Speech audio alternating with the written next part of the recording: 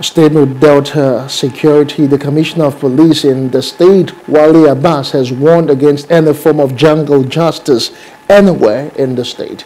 The Commissioner gave the warning while addressing the press in Asaba after 2 persons were burnt to death by the locals in Ubuluku in Aniocha South local government area following the murder of a vigilante named Sule.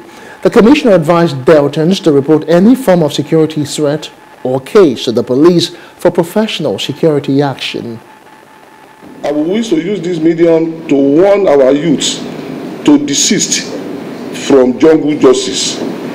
Apart from being an act of self-help, jungle justice is barbaric. It festers a circle of violence and lawlessness, thereby sabotaging the prospect of having the fundamental human rights of the victims protected. In several instances, victims of self-help are attacked based on frivolous allegations without being allowed access to fair hearing. The command will no longer tolerate this human rights abuse, as anyone who is engaged in such practice will be identified, fished out, and dealt with in accordance with the law.